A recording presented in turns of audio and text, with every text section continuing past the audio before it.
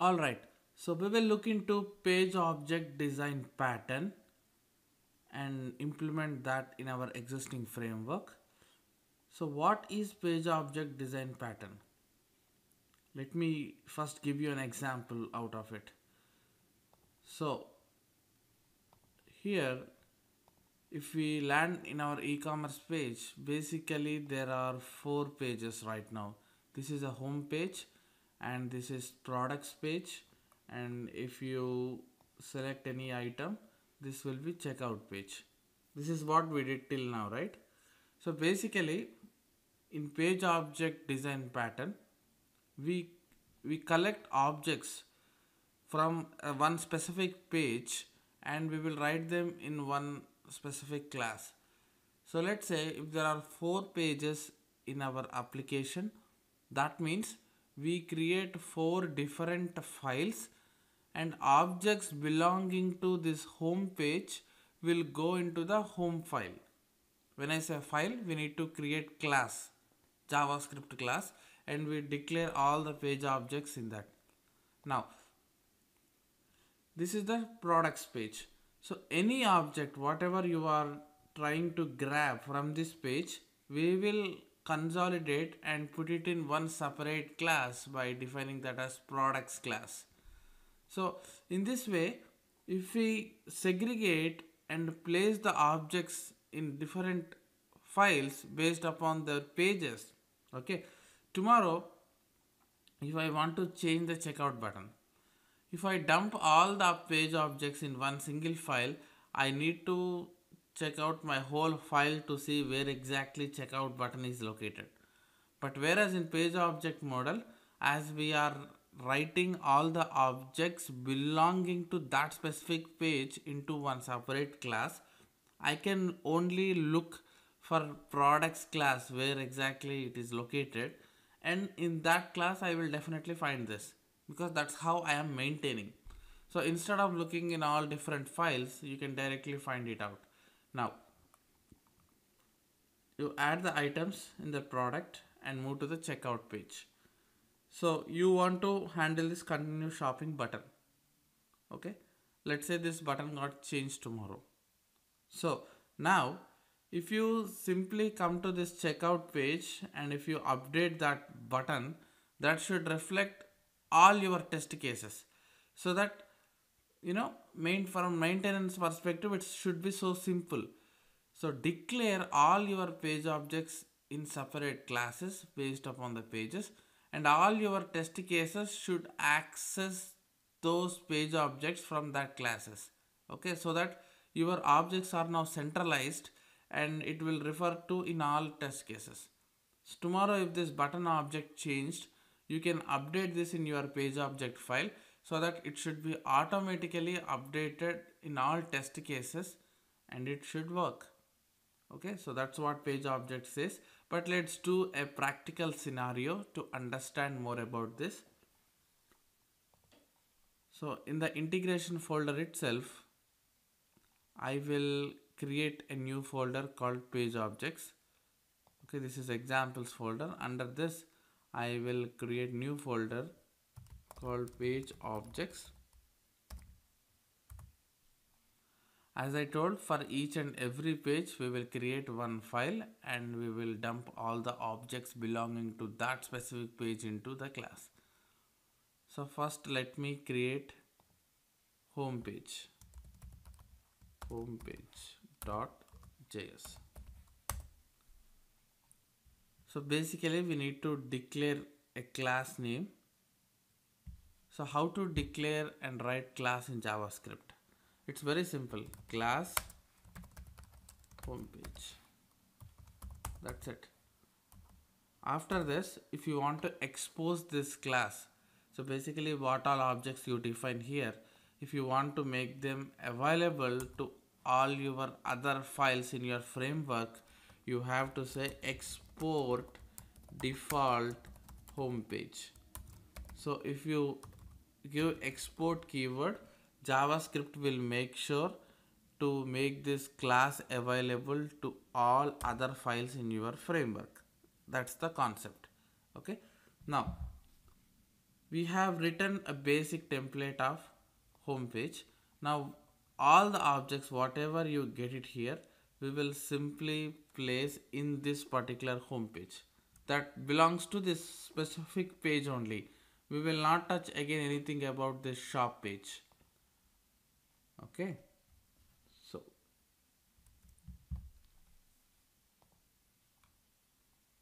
this framework, yeah, so this is to enter edit box, right? So let me take this part, get edit box. I'll declare a method like this, and I will simply write that object what I am looking for, and I will add return keyword so that when I call this method, this particular locator will get returned.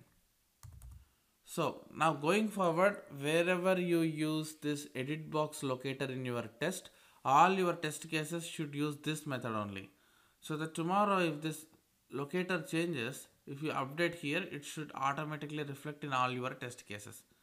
So that's why we are centralizing these page objects and forcing all our test cases to access access these objects from this classes file only.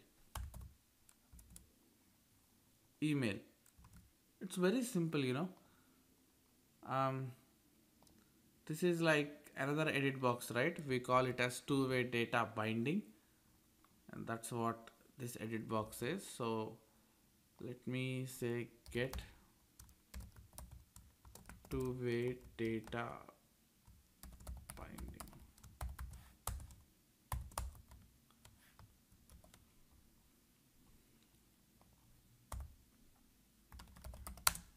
Nice. We also saw about select keyword. So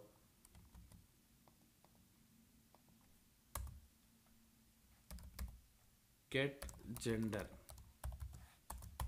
Give some meaningful name to your method so that you can remember and use it effectively in your test. So it should be more readable now. Okay, so what else we have? We have given two-way data binding, edit boxes, drop down, and this one is about data binding, which we already gave.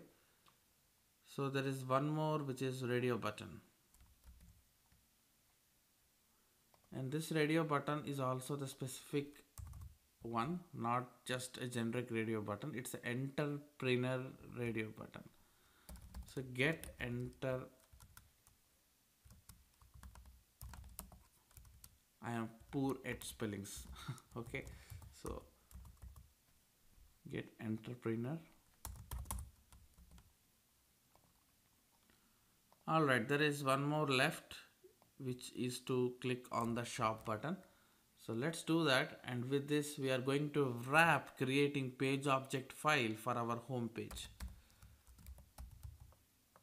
Get shop tab. Perfect. So firstly, let's modify now our test accordingly based upon our home page objects. So make sure you export this home page so that it will be available to all your other files. So once you export here, now you can actually need to import. So once you just told that, hey, this is the class where you can use it, and now you can explicitly tell that I need to use it. So that you can tell by simply importing that into your test. Okay, so you might get a question that earlier I wrote in commands.js regarding my customized command, and then I also have used fixtures example.json, but I have never used importing those files into this. Cypress automatically got knowledge. Why? Because these are given by Cypress. Okay, Cypress is giving you a framework support by providing you the knowledge of support folder, fixtures, plugins, everything. But whatever we written now is a homepage class which is not related to Cypress. This is one of the design pattern we want to bring into our framework. but this has nothing to do with Cypress. Cypress by default is not giving you any page object pattern. So that's the reason we have to export and import manually, just like how we do for any other JavaScript file. So now you might appreciate the fixtures and plugins. Okay, we need not handle any export and import headache there. Good that Cypress providing all those features. Now for this JavaScript file what we created in page objects folder, you need to import that. So import statement, basically whatever you exported home page class name, right? So then you need to say import home page from, you give dot dot slash so that it comes to your parent folder level, and you will prompt it with page objects slash home page. Okay, make sure you give dot dot slash so that your control moves from test 8 framework to your parent here. Let me close this integration. So under integration you have page objects, right? So again you will go to slash page objects. Basically with this keyword you are navigating to parent, from parent you are going to its sibling. That's the concept. Okay, nice. So we have successfully imported home page which got exported by its class. Now it's time to create object for that page. See that you need to do all this because this is not provided by Cypress. Okay, so how do you create object for your class using JavaScript? So it's very simple. Again, you need to just allocate a memory allocator operator which is new, and whatever you imported here, home page, right? So new home page, that will create object. So you can store that object in variable saying const home page. That's it. Okay, so you have successfully created object for your class. So 3 things you need to remember here. First, create class and declare all the page objects and make sure you export it. Once you export, you also make sure you import it again into your test, and after import you create object for that class with the import keyword. Okay, now this object have the knowledge of pulling all your methods present in the home page class, right? So in the next lecture we will bring all the methods and replace our existing page objects. Okay, thank you.